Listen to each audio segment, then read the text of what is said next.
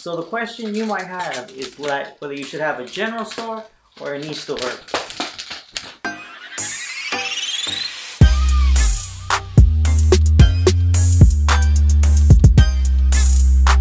Alright, what's up guys? So in this video, we're going to be talking about whether you should have a general store or a niche store.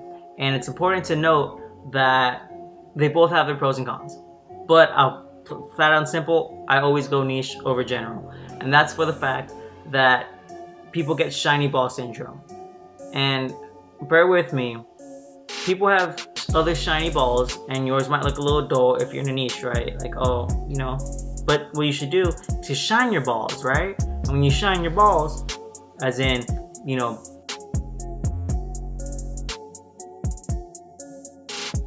making your ad perfect or like doing different things and stuff like that, testing with the same product, right? Like you should be with the mindset, okay, I have this product and I want to do this in order to get more money, right? That's the end of what we're doing, right? You shouldn't go, okay, I'm gonna have a general store, I'm gonna go get this product, I'm gonna go get that product, oh, that product looks nice too, right? Sure, it's good to test, right? You know, that's the benefit of it, but you're gonna be collecting all this data and you're like, oh, well, you know, once I find it, once I find the good product, I'm gonna just make a general store, a niche store for that once I find that product. But you're not making your ads perfect. You're shooting in the dark and you keep shooting and keep shooting and keep shooting, and then you turn on the lights and you saw that you missed a lot and sure you found one, but you're not gonna have the data of how you shot that. You're just gonna remember that you went there like this a lot, you know? And when you practice that same ad, right?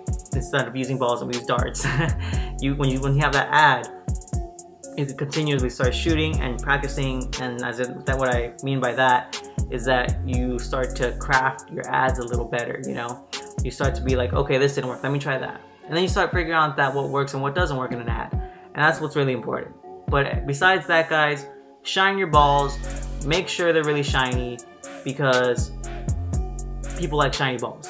That's why other people go to other people, but you know, you want people to go into your balls, you know? I hope that made a lot of sense. If it didn't, you know, feel free to ask me questions in the description. I may always make sure to get to all of them.